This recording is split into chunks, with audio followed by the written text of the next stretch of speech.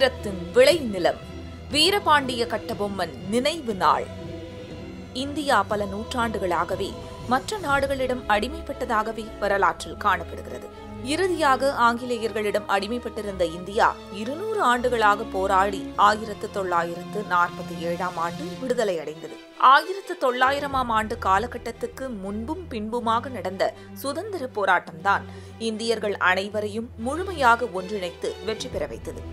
அதற்கு முன்பு, அதாவது இந்தியாவை மன்னர்கள் ஆட்சி செய்த 1700 முதல் 1800 காலகட்டங்களில் ஒரு சில மன்னர்கள் மட்டுமே ஆங்கிலேயரை எதிர்த்து வீரத்துடன் போரிட்டனர். அவர்களில் மைசூரை ஆண்ட திப்பு சுல்தான் மிக முக்கியமானவர். திப்பு சுல்தான் அளவிற்கு படைபலம் இல்லாமல் இருந்தாலும் தமிழகத்திலும் அப்படியொரு வீரதீரமான விடுதலை போராட்டத்தை பாளையக்கார மன்னன் ஒருவன் நிகழ்த்தி காட்டினான் என்பதுதான் மகத்தான வரலாறு. அத்தகைய மாவீரன் யார் என்பதை சொல்லித்தான் தெரிய வேண்டுமா என்ன? ஆம், வீரபாண்டிய கட்டபொம்மன் என்று சொன்னாலே இந்திய விடுதலை போராட்ட வரலாற்றில் இவனின் பங்கு என்னவென்று தெரிந்துவிடும். திருநெல்வேலி அருகில் உள்ள பாஞ்சாலங்குறிச்சியில் 1760 ஆண்டு பிறந்த கட்டபொம்மன் தனது 30ஆம் வயதிலேயே பாளையக்காரர் என்ற அரியாசனத்தில் அமர்ந்தான். சிறந்த நிர்வாக திறமையும் வீரமும் நிறைந்திருந்த இவன் அப்பகுதியை திறம்பட ஆட்சி செய்து வந்தான்.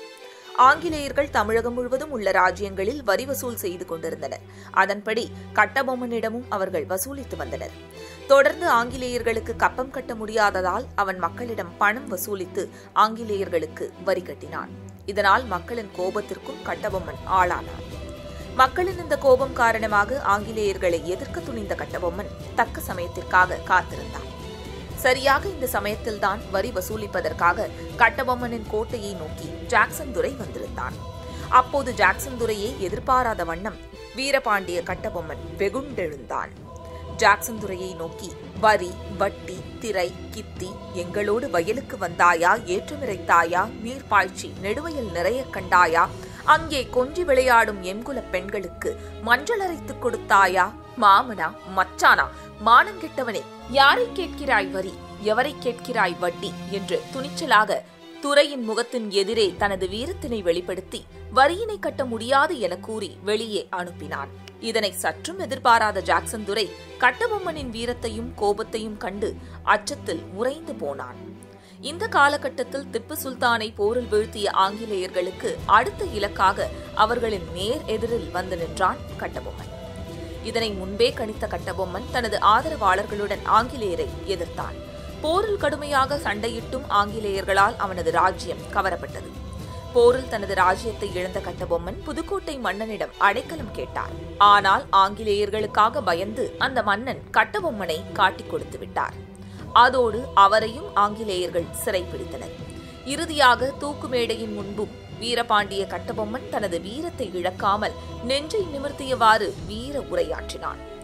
நான் உங்களை அழிக்க வேண்டும் என்று நினைத்துதான் உங்கள் மீது போர் புரிந்தேன். இங்கு தூக்கிலிடப்படுவதைக் காட்டிலும் நான் என் இடத்திலே உங்கள் கையால் இறந்திருக்கலாம் என்று தனது கடைசி நிமிடத்திலும் ஆங்கிலேயர்களுக்கு அச்சத்தை ஏற்படுத்தினான். இந்திய விடுதலை வரலாற்றில் மாபெரும் சகாப்தமாகவும் வீரத்தின் அடையாளமாகவும் இன்று வரை அனைவராலும் போற்றப்படும் வீரபாண்டிய கட்டபொம்மன் தூக்கு கயிற்றை முத்தமிட்டு அதனை வீரத்துடன் தன் கழுத்தில் அணிந்து கொண்ட நாள் இன்று. இந்நாளை வீரத்துடன் நினைவு கொள்வதில் மதிமுகம் பெருமை கொள்கிறது.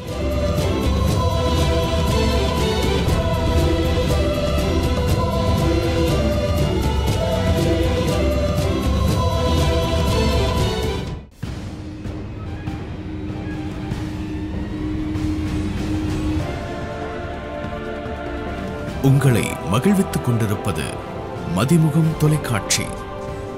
மக்கள் தினமும் முகம் காணும் தொலைக்காட்சி.